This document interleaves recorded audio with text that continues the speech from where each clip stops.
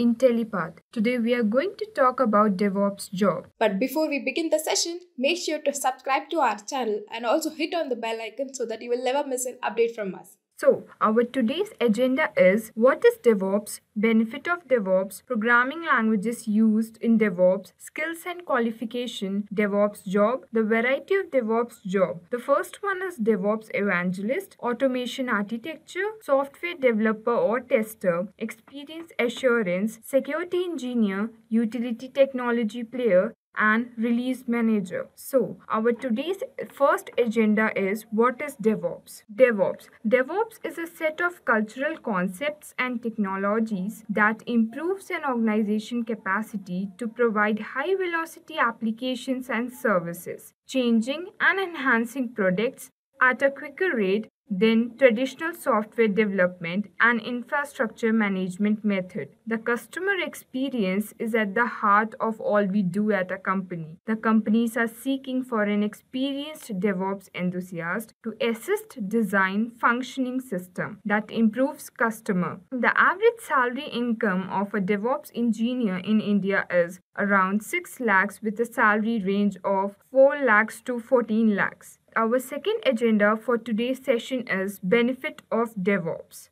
The first benefit of DevOps is maximize efficiency with automation. A successful DevOps program necessitates a culture or mindset shift that fosters increased cooperation among many teams product. Engineering, security, IT, operations, and so on, as well as automation meet objectives. A successful DevOps programmer transformation technique concentrate on structure change that foster collaborations. Second, optimize the entire business.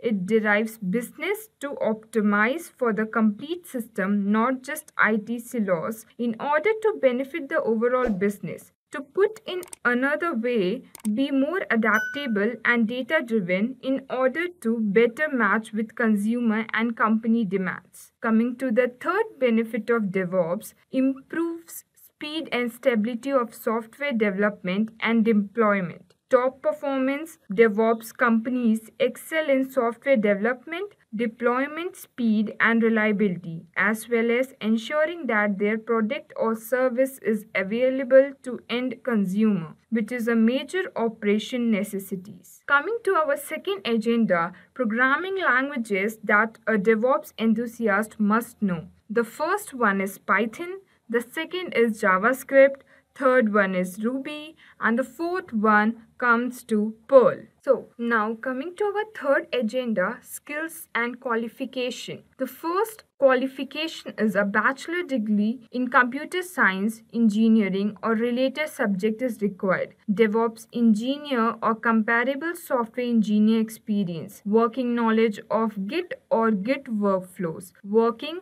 understanding of database and SQL is required, as well as a problem-solving approach, team spirit that works together. Coming to the fourth agenda of today's session, roles and responsibilities. The first one goes to new development of tools and infrastructure need to build and set up. Second, understanding and communicating the demand of stakeholders to developer, new method to enhance and automate the development and release process, testing and inspecting other people code, as well as accessing the result, assuring the safety and security of system in the faces of cyber threats, checking and producing software upgrades and fixes for technical issues, working with software developers and engineers to ensure that the development follows defined procedure and produces the desired result, project planning and participation in project management decisions. Just a quick info, guys.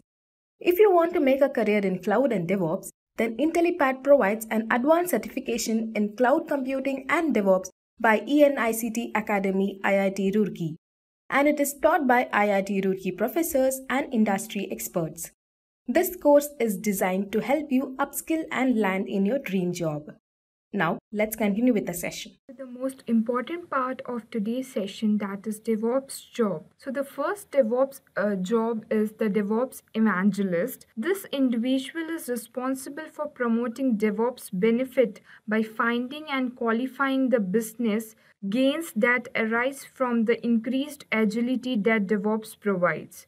The DevOps evangelist promotes buy-in from development and operational teams, identifies essential role to support DevOps delivery methodologies, and ensure that IT employees are taught and empowered to implement those changes as a change agent. Coming to the second job, that is automation architecture. This function is critical since DevOps relies primarily on automated systems. Automation architecture, also known as integration specialist, access, create and implement continuous deployment method which maintains high availability on production and pre-production system. Coming to the third job, that is software developer or tester. The DevOps organization revolves around the software developers. The title of software developers may not change under DevOps, but the new function of software developers, testers, significantly expand the area of tasks. Not only are the developers in charge of translating new requirements into code, but also of unit testing,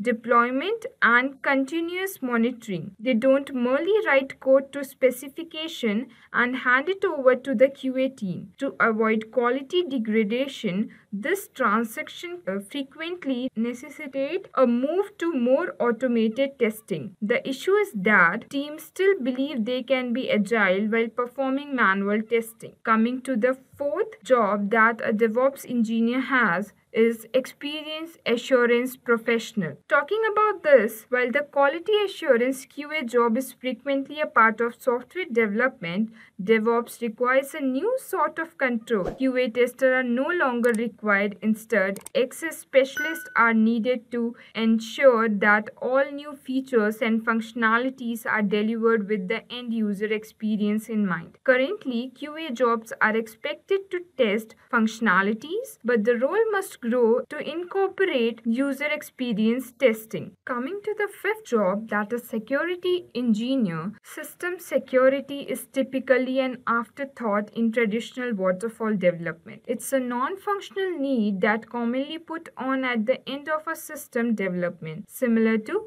quality assurance. Coming to the sixth one, that is a utility technology player. Traditional IT operations and system administrator specialists are concerned with maintaining server operationals because the most prevalent cause of service interruption is likely to be an app running on those servers. Administrators implement very strict control on what is permitted to execute on their prized assets. Traditional developers have been head-down coders with no involvement in post-production systems, requiring significant QA in staging environment, sustainable handover and operation documents, and extremely occasional release. Coming to the last, release manager, the goal is same whether the function is referred to as release manager, release engineer, or product stability manager. Release managers strive to address the management and coordination of the product from development to production. Typically, they focus on technical issues and roadblocks that a typical project manager would avoid. To enable continuous delivery,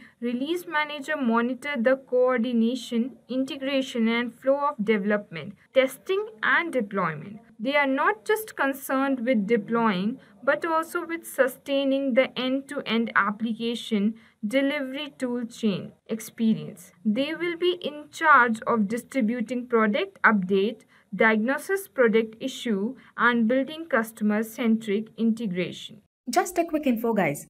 If you want to make a career in cloud and DevOps, then Intellipaat provides an advanced certification in cloud computing and DevOps by ENICT Academy IIT Roorkee, and it is taught by IIT Roorkee professors and industry experts. This course is designed to help you upskill and land in your dream job. Now, let's continue with the session.